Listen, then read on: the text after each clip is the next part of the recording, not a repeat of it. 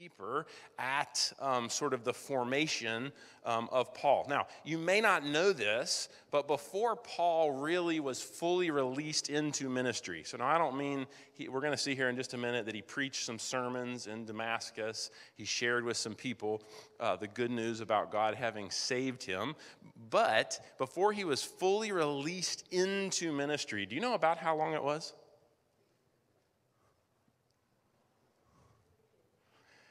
We're going to read, and I'm going to show you, but he actually spent 3 years in Arabia. And then he spent 10 years in Tarsus. So it's 13 or 14 years from the time that this Pharisee of Pharisees, who would have had almost the entirety of the Old Testament memorized, by the way. So was he educated? Yeah. Did he know his scripture? Yeah. Was he therefore, according to most standards, qualified? Yes, and yet there's this huge gap of time, and 3 years, we know a little bit about what happened in Arabia. There's these 10 silent years, and what I'm going to begin to unfold for you both this week and the next time I preach is to actually begin to think about the formation of what God is doing inside of Paul as he, and even before he is fully released to be a proclaimer of the gospel of Christ. Does that make sense? Now, the idea there is that you're going to kind of do, I guess if we were in the military, it'd be like an about face. I don't know if that's right or not. But the idea is you're going to take from the life of Paul, and then you're going to shift, and you're going to apply it to who? Me, your own life, right? That's the whole idea here.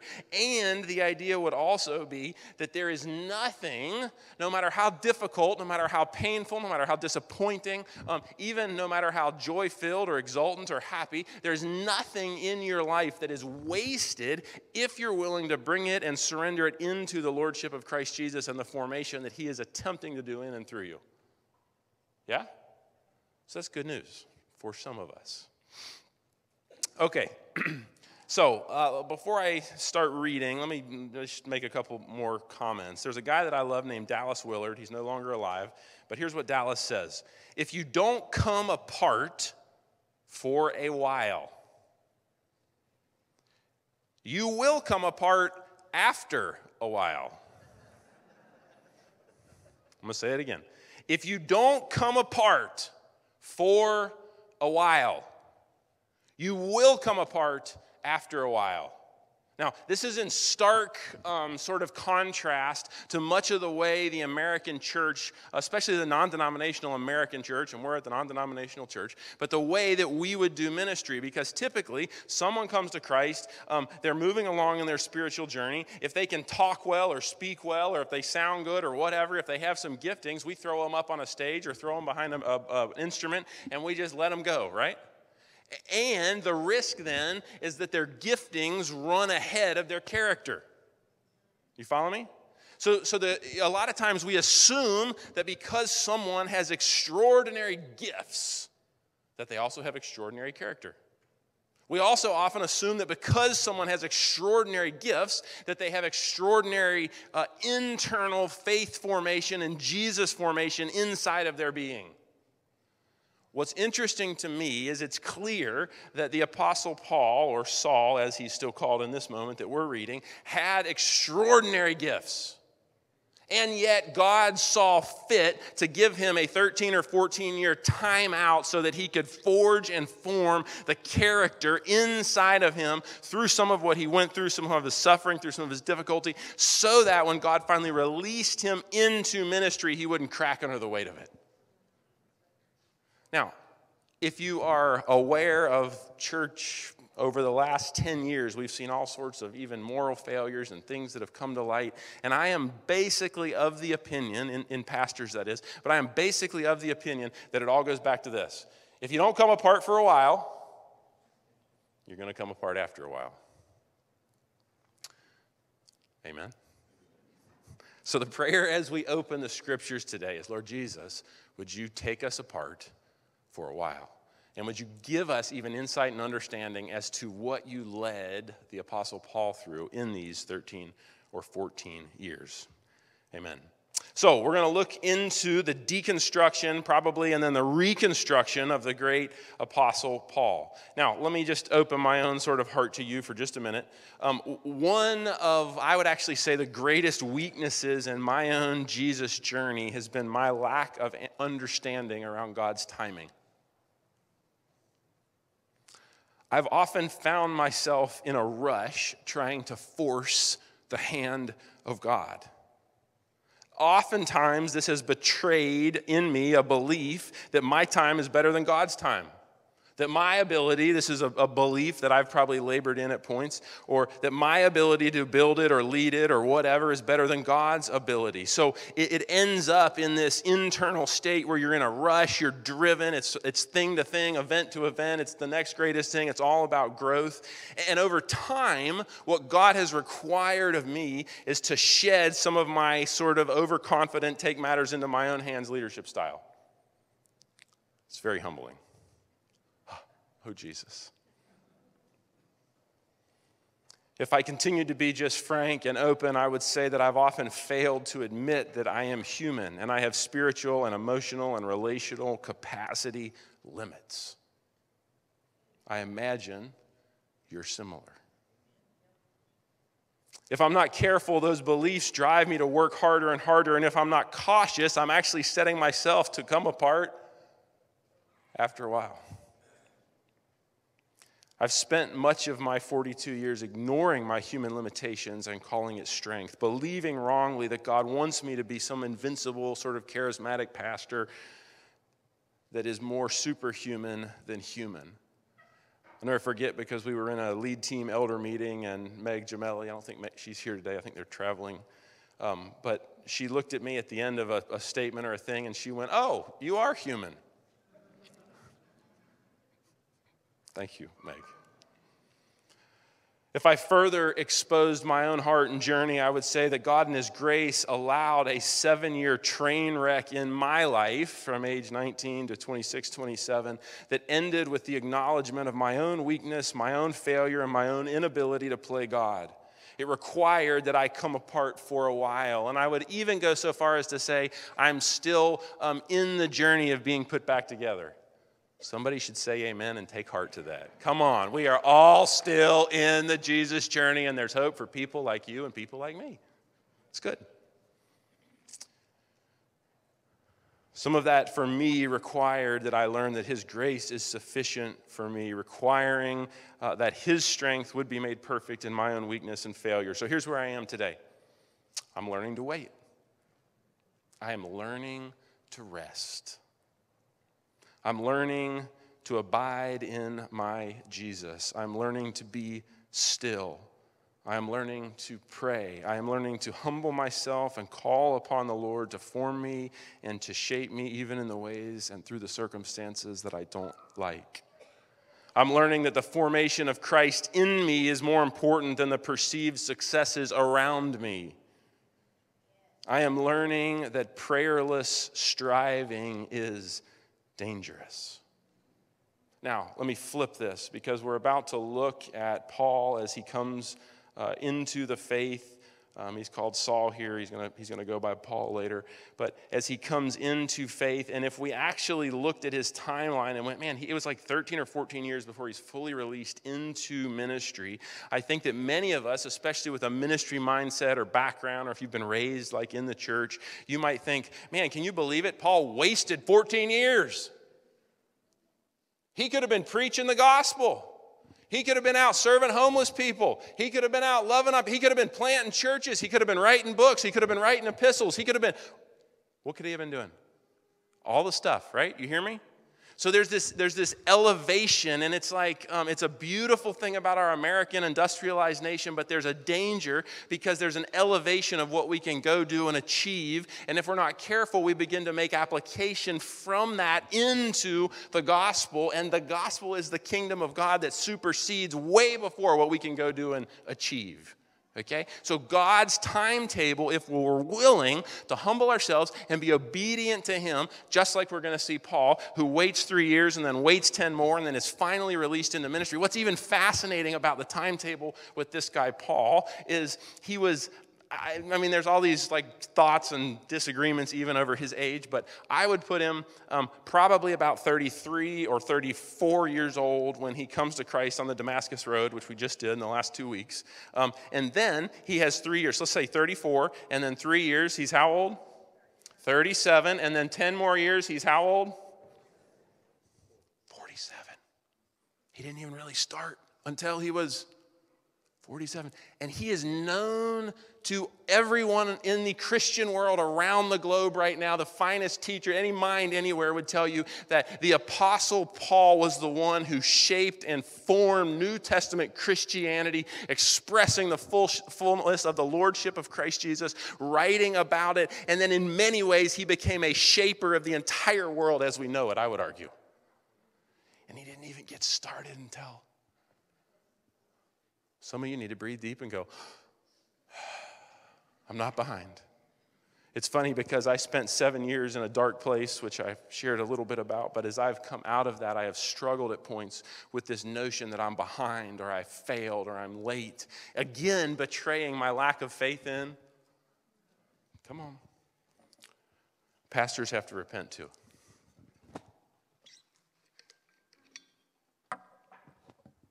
Okay. Let's open this up, and let me make one more comment just theologically, in case you want to look any of this up. But most of my understanding of Paul comes from my own lens, my own experience, how God has saved and rescued and redeemed me. But then my reading comes from Dr. Kenneth Bailey, John Stott, William Barclay, N.T. Wright, Warren Wiersbe, and John Pollock. I just want to throw that out there. Those are a bunch of ones that I love on the Apostle Paul. So we're going to start, and we're going to read Acts 9, starting in verse 18. And let's see what the Holy Spirit will enliven us with today. Verse 18, immediately something like scales fell from Saul's eyes. Now remember, Ananias has just come in. Only time we hear from this Ananias in the entire Bible. Something like scales fell from Saul's eyes. So he couldn't see literally, but now he can see spiritually. All of a sudden, his literal sight is also restored. He got up and he was baptized. And after taking some food, he regained his strength. Now, I want to make a couple statements here on baptism before I continue reading. Baptism is the new life of Christ. So just let me just open this just quickly for us. Baptism, the entire act of baptism, after you surrender your heart and life to King Jesus, baptism is the act where you're actually dunked, usually underwater. You can't have water poured over your head, but you're dunked underwater and then you're raised up. And that's symbolic, just like King Jesus was crucified on the cross. He was dead and buried in the ground. And then on the third day, he rose. So when we rise up from the water, it's like we're being resurrected with Christ Jesus. The old self, the old us, sarx is what Paul would have called it in the epistles. Our flesh is now no more, and we have been crucified with Christ, and now the newness of Christ rules and reigns in our body. Now, the thing is, there's still a sin principle that is still alive in us until the day we cross the threshold into eternity. Okay? So, do Christians have the capacity to sin? Yes, absolutely. So baptism doesn't mean that you're never going to sin again. It just means this is the larger theological framework that the old person has been washed away, the new person has come. And in many ways, this 13 or 14 years that we're going to look at in Paul's life is when he worked out the life of Christ as Christ worked the life of Christ in him. Does that make sense? So... you could look up Romans 6, 7, and 8 if you wanted to look at that a little bit more. But Saul, or Paul, is working through the reality that he's been delivered from the law of sin and death, purchased by the blood of King Jesus. He's now been baptized, or if we wanted to use a cruder word, you could say branded as a Messiah person, as a Jesus person, into the one God, Yahweh of the Old Testament, who's now being revealed as Jesus in the New Testament. Does that make sense? Okay, so that's what baptism essentially is. It's the new life of Christ that must be worked out outwardly as God works it inwardly. Okay, let's keep going. And where were we? 19. After taking some food, he regained his strength. He hadn't eaten or drank anything in 3 days. Saul spent several days with the disciples in Damascus. At once, now this is where people get a little bit tripped up, but verse 20, at once he began to preach in the synagogues that Jesus is the Son of God. So what's it once mean? Immediately. Okay, so verse 21. All those who heard him were astonished and asked, "Isn't he the man who raised havoc in Jerusalem among all those who called on this name, Jesus? And hasn't he come here to take them as prisoners to the chief of priests?" Verse 22. Yet Saul grew more and more powerful as he baffled the Jews living in Damascus by proving that Jesus is the Messiah. Verse 23, after many days had gone by, there was a conspiracy among the Jews to kill him. Now, here's what I can't fully unpack for you, but here's what I know. If you read anybody's interpretation or view of history, guess what's left out? A lot of the details, right? There's a lot of little things left out. So Luke, when we don't fully understand this, but I think Luke, not wanting his epistle to go on and on forever and ever and ever, left out that somewhere in here, Paul actually leaves Damascus for 3 years, and then he comes back to Damascus, okay? So flip with me to Galatians 1, and we're going to unpack this. And as we unpack it, we're going to sort of talk about the persecutor that becomes the proclaimer. That's Paul. We're going to talk about this idea of the modern therapeutic self. I'm going to dip into something. You're going to go, what? Okay. And then we're going to talk about Paul's doubt, because I think Paul doubted. He had a crisis of faith, I believe. And then we're going to ultimately talk about how he went to Mount Sinai in Arabia for these 3 years and what may have happened during that time. So flip to Galatians 1, and we're going to start reading in verse 14. Okay, now this is years later. Paul is penning this about the time when he came to Christ. Galatians 1, verse 14. I was advancing in Judaism beyond many my own age and my people, and I was extremely zealous for the traditions of my fathers. A couple Sundays ago, we talked about that, connecting in Paul's mind his call to be like Elijah the prophet in the Old Testament. Verse 15. But when God, who set me apart from birth.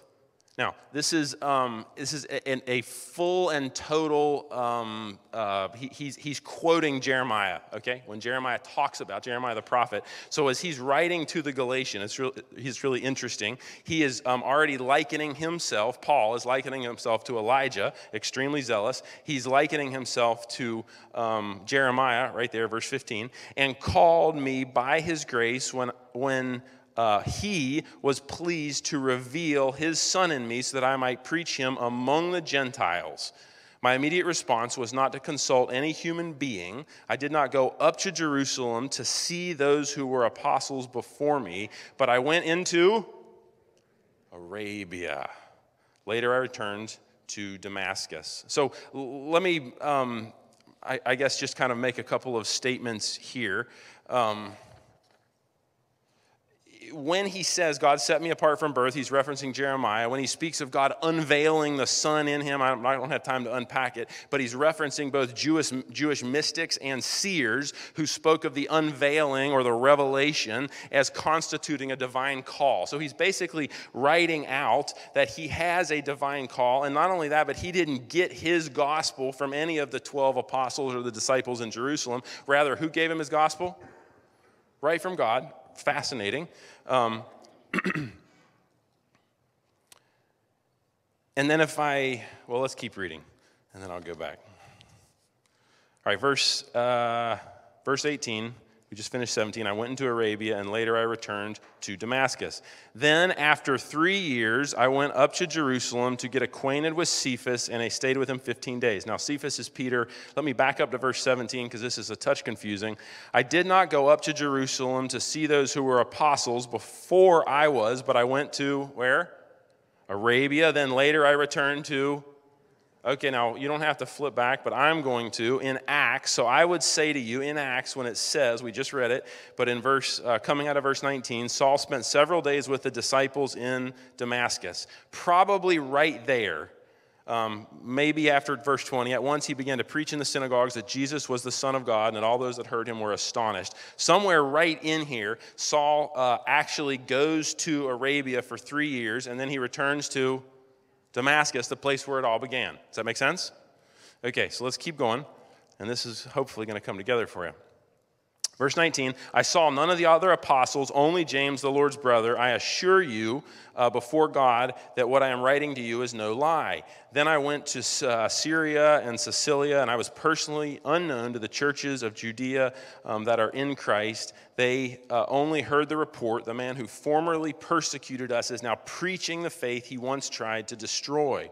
And they praised God because of me. That's a reference, by the way, to Exodus, or not Exodus, to Isaiah 49, verse 3, if you want to make a note and look that up. But then chapter 2 begins. Then after 14 years, look at that, I went up again to Jerusalem, this time with Barnabas, and I took Titus also. I went in response to a revelation and meeting privately with those esteemed as leaders. I set before them the gospel that I preach among the Gentiles. I wanted to be sure that I was not running and had not been running my race in vain. Okay.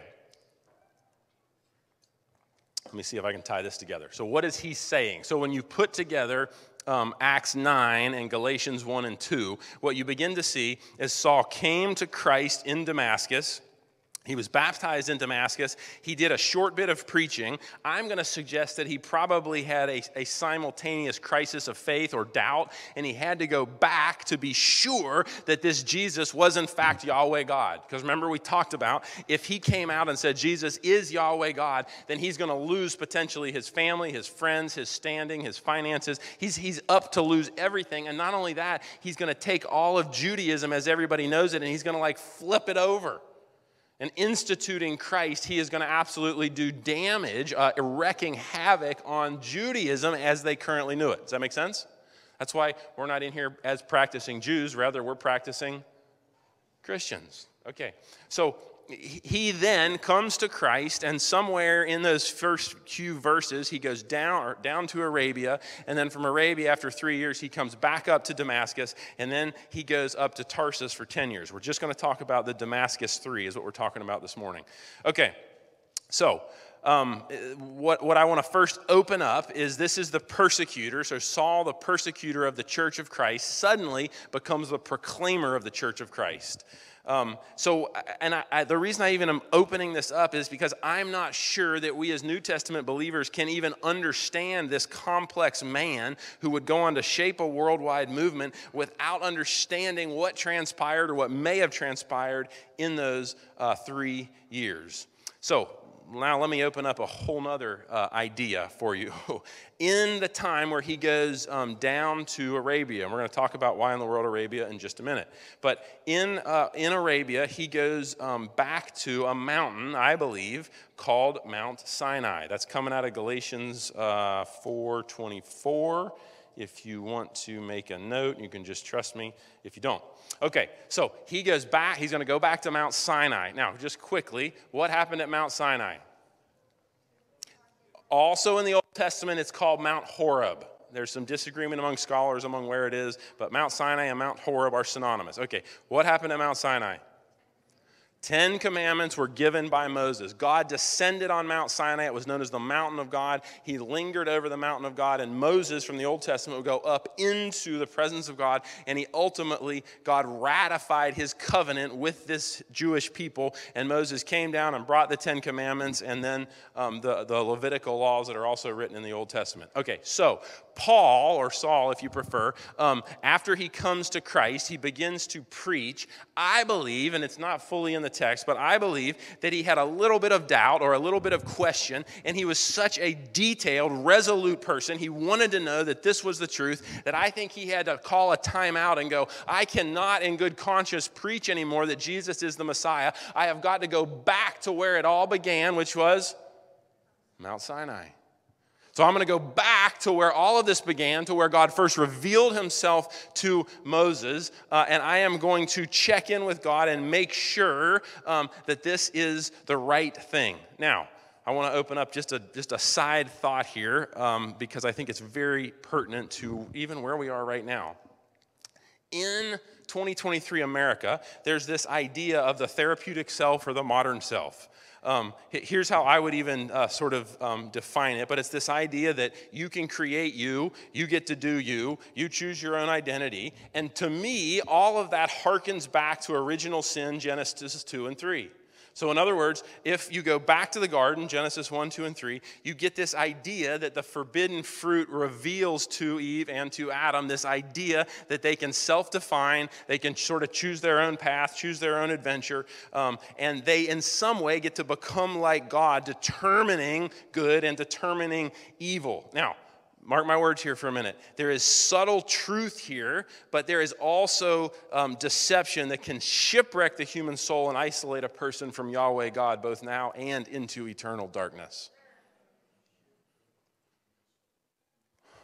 This is in stark contrast with what I see in the Apostle Paul, because he recognizes he does not have the right to self-define. He recognizes he has very little rights at all. He surrenders all of his Pharisaic training, his calling, his finances, everything that he has. He's carrying papers that would have been from the chief priests, from the great Sanhedrin, from their Supreme Court. And one of the things I would love to know is when I get to stand in the presence of the Apostle Paul in eternity when we're with Jesus, is I want to know, what did you do with those papers that said you could go kill all the Christians and persecute them and beat them and put them? Did you burn them? Did he walk out back and, did he burn them? Or did he carry them as a reminder of what God had delivered him from and even delivered him to?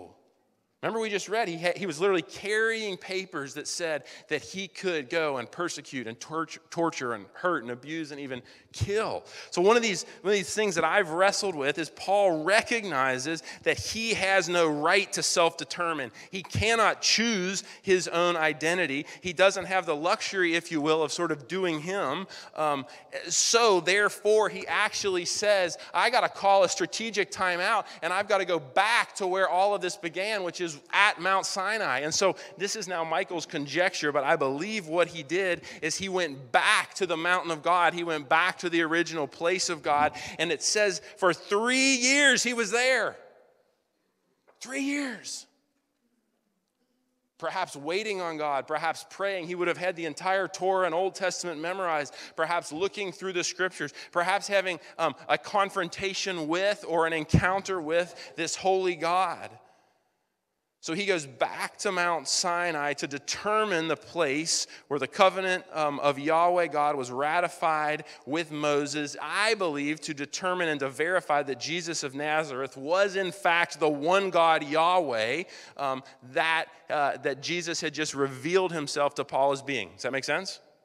What I love about this is you actually get this idea that Paul, he's so studious, he's so diligent, he wants to make sure he is totally accurate. So before he goes around parading this new fancy notion that he's got, that Jesus is the Messiah, he's going to go back and sit and wait in the presence of God, back to where it all began, and he is going to let God determine his identity. He's going to let God fashion his person. He's going to let God form him inside and out. He is going to even go through the spiritual disciplines and the journey of becoming the person that God has called and created him to be. Amen? Okay. Let me just say this in the process here. Do you remember the story in, I think it's Luke 10, but where Mary sat at the feet of Jesus? Remember that? If not, or if you're not a Jesus person or a church person, that's fine. You can look it up if you want. But it's in Luke 10. But a disciple sat at a master's feet, a rabbi's feet, and that posture, what that represented is that person would have been learning from the rabbi. Okay, so Mary's posture was one of Mary being discipled by Jesus. So her sitting at his feet is like sitting at the feet of a beloved teacher. So I would say to you, in the same way, when Paul goes to Mount Sinai, his posture is much like Mary. It's this rabbinic posture. I have come to sit at the feet of the rabbi, of the master, of the creator, of God. And I am going to sit and I am going to wait at the feet of the rabbi, the master, the creator. And I am not going to get up in presumption or assumption that I am ready to proclaim the good news of the gospel of Christ Jesus until the King of Kings and Lord of Lords says, "Arise, my son. Go therefore back to Damascus." Now, it's the only place I can even see a little bit of Paul's doubt, but I actually love to see that he probably had some doubt. He chose to go back in obedience to the Lord, I would say, to Mount Sinai in Arabia. Isn't it good to know that people like Paul have doubts? He's human too, just like You and me. Okay. All right. Why in the world, we've already begun to touch into this, but why in the world would he go to Mount Sinai?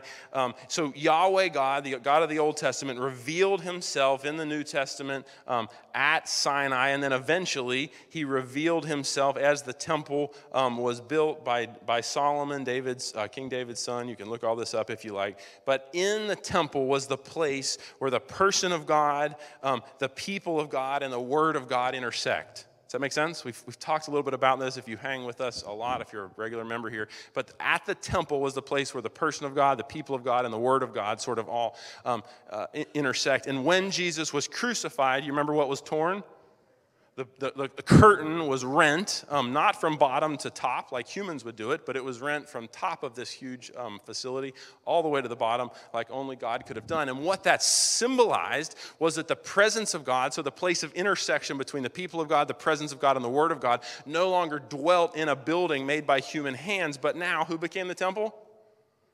Us. Okay, so as the King of Kings and Lord of Lords sort of erupts from the temple, taking up his place inside humans, and we become the temple of God, so then Paul goes back to this place where it all began, and you can read all about it in Exodus 32, 33, and 34 if you like, some of my favorite chapters in the Old Testament.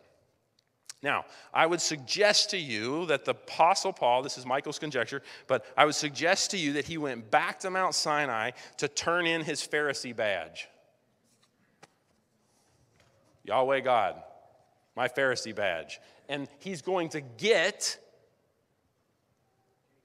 the Apostle Paul badge, King Jesus. He gets the infilling power of Jesus, but then he also gets his unique call as the Apostle Paul. Now, I want to also cross something here because we've talked about Elijah. I realize I'm throwing you in the deep end this morning, so if you're new here, I'm sorry. We love Jesus. We love Scripture. We're digging in.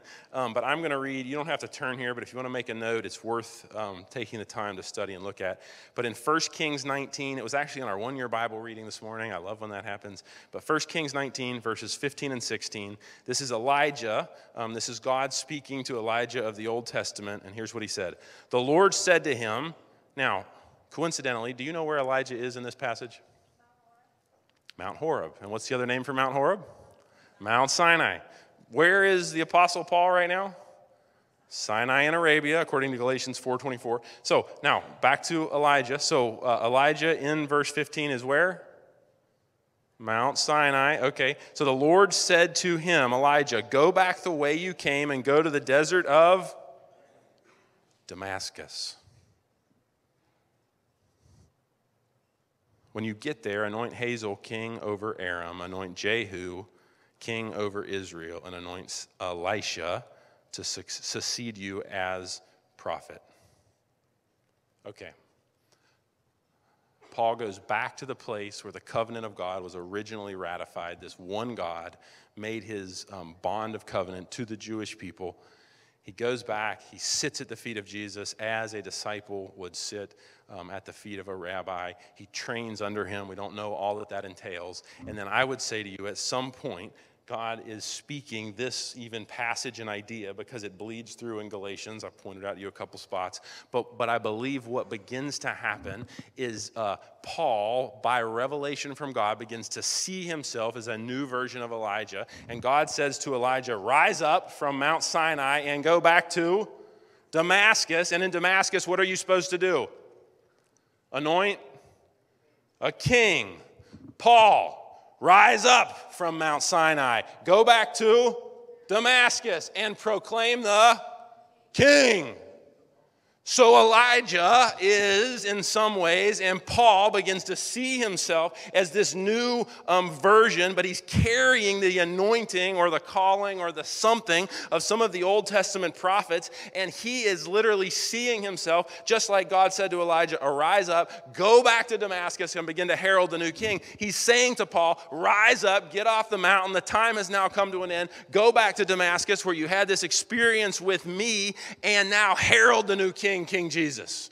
Lord of heaven and earth. And so Paul gets this full call where he is like, oh my goodness, I am now called to carry this message of the King, King of Kings and Lord of Lords, not only to the Jews, but to the Gentiles. And his entire job, his whole job description is go and herald the King, King Jesus.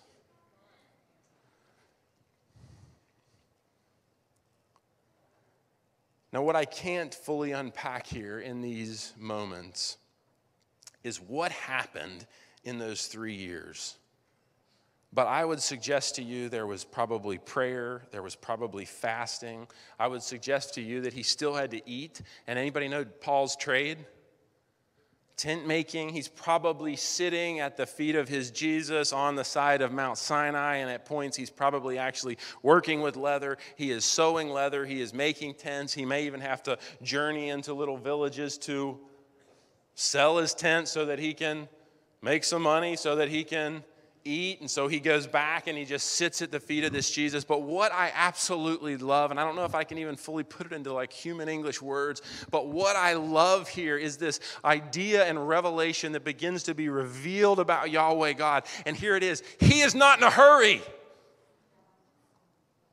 He is not in a rush. He is not wringing his hands over your life or mine. There is something that he is carefully and slowly and lovingly unfolding. And if you will begin to get with him in the process, there are these supernatural even rhythms and ways about the King of Kings and the Lord of Lords. And if you'll stop fighting with him over it and more begin to surrender to it, stop white-knuckling life and begin to live open-handed, all of a sudden there is this transformation that begins to happen inside of you where you can begin to experience the love of this holy God, the kindness of this holy God, and then all of a sudden you can begin to see what happens in your life or what doesn't happen, and your hurts and your disappointments and your successes and those that you have lost and all the stuff in your whole experience as something that God is using to form you and to shape you and even to help take you apart so that you don't come apart.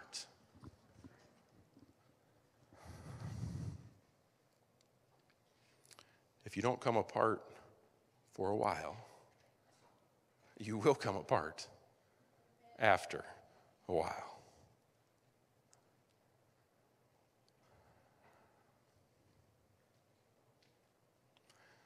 Next week or the week after, we're going to take a look at the silent decade of Paul's life, because he's now coming from Arabia and he is now coming back to Damascus. And in Damascus, what's he going to do?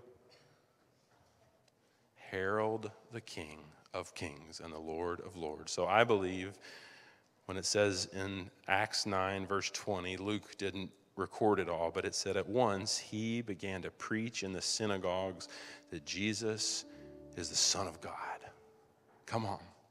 That may have been after his 3 years. And all those who heard him were astonished and asked, isn't he the man who raised havoc in Jerusalem among those who call on this name? And hasn't he come here to take them as his prisoners to the chief priests? Yet Saul grew more and more powerful and baffled the Jews living in Damascus by proving that Jesus was the Messiah. This Jesus is the King of Kings and the Lord of Lords. This Jesus is calling to you, calling to me, calling to any who will respond to him to enter into the deeply formed life of Christ. Christ doesn't just want to save you. He doesn't just want to get you into heaven. He wants to get heaven into you now.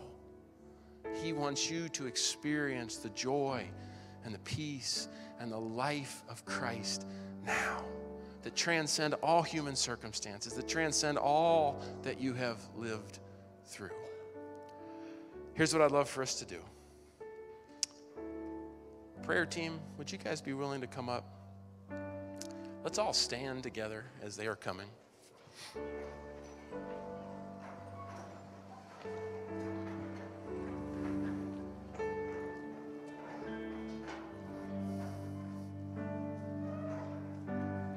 If you need special prayer, this is a group of people up here that love Jesus.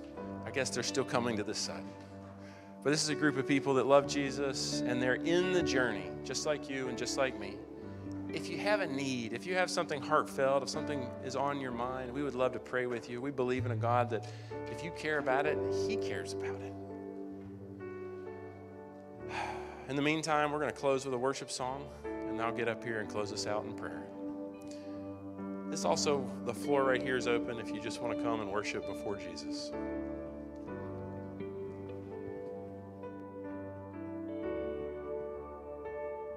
How great this love. Oh, it's moving on my mountains. This perfect love. It's casting out my fear. How great this love. Oh, it welcomes me like family. And anywhere I go, it meets me there. 'Cause He is good. And He is God.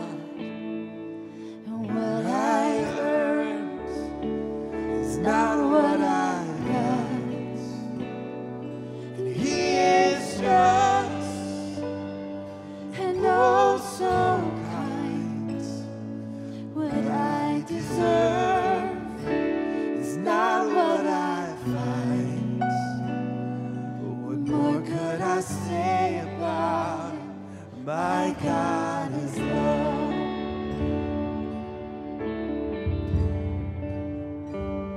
How great this love. Oh, it's faithful through my failures. This trust in love is with me till the end. How great this love. Oh, it's closer than a brother. Yeah, this is love. He died so I could live. 'Cause He is good. And He is God. And what I earned is not what I got. And He is just and oh so kind. What I deserve is not what I find. What more could I say about it? My God is love.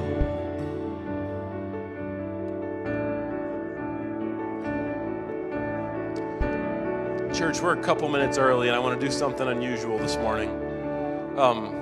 I've got a good friend that just came up, and he lost his dad a year and a half ago. And today is Father's Day. Remember how we opened? We said that this day is painful, it's joyous, it's wonderful. If there is a unique father-related hurt in your life, maybe you've lost a father, maybe you've been abused by a father or a grandfather, maybe you've been abandoned by a father or a grandfather, maybe you have children that you've lost as a father. Anything father-related. We've got a few minutes here. I would love to sing this again. And would you be courageous enough, any of you who would go, man, I have got a father thing inside of me. Men, women, children, it doesn't matter who comes up. But would you be willing, can we just pray, just as a church? Anyone who would be willing to say, hey, that's me. It's a courageous ask, I get it.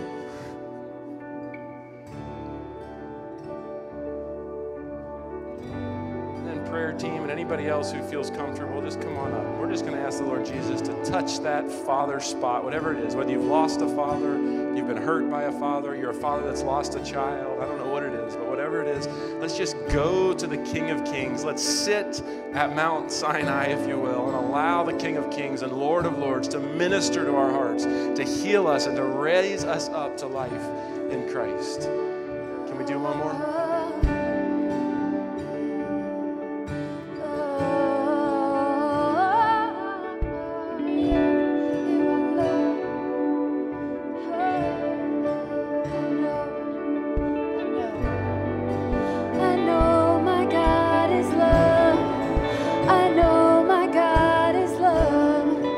This is